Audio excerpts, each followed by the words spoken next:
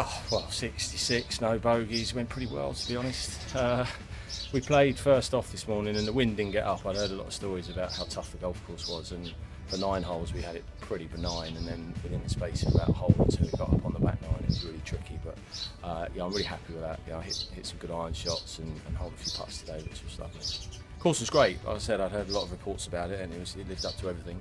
It's a good test of golf. Those last few holes, especially, from 15 onwards down the banks of the creek, they're really tough. So yeah, it's well worth all the hype.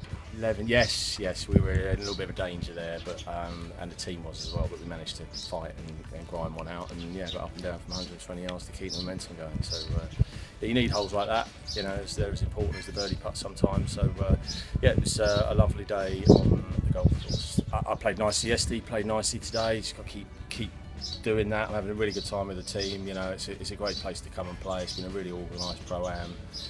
Just enjoying ourselves, and the golf's almost, I don't know, almost second to the enjoyment. So yeah, it's been a good week so far, and hopefully it'll continue tomorrow.